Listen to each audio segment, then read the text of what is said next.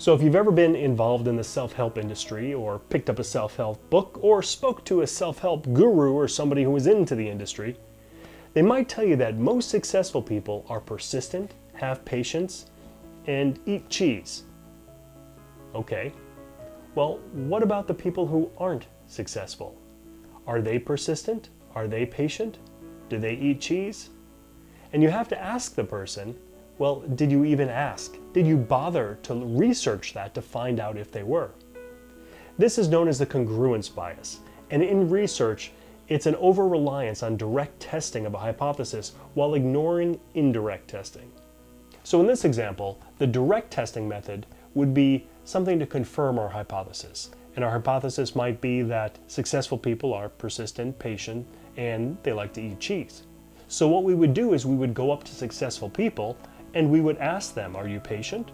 Okay, check that off. Are you persistent? Okay, check that off. Do you like cheese? Check that off. Hey, what do you know? Our hypothesis is confirmed. It doesn't work that way. What we also need to do is we need to go up to non-successful people. Maybe some homeless person on the street and say, are you patient? Okay. Are you persistent? Maybe they're very persistent in getting their food and doing what they need to do every day, so you check that off. And do you eat cheese? Well, of course, whenever I get my hands on it. And what you'll find is that if one group, like the non-successful people, are all those things, as are the successful people, we cannot say that those qualities should be uniquely attributed to successful people. So once again, you need to make sure you're asking the right questions.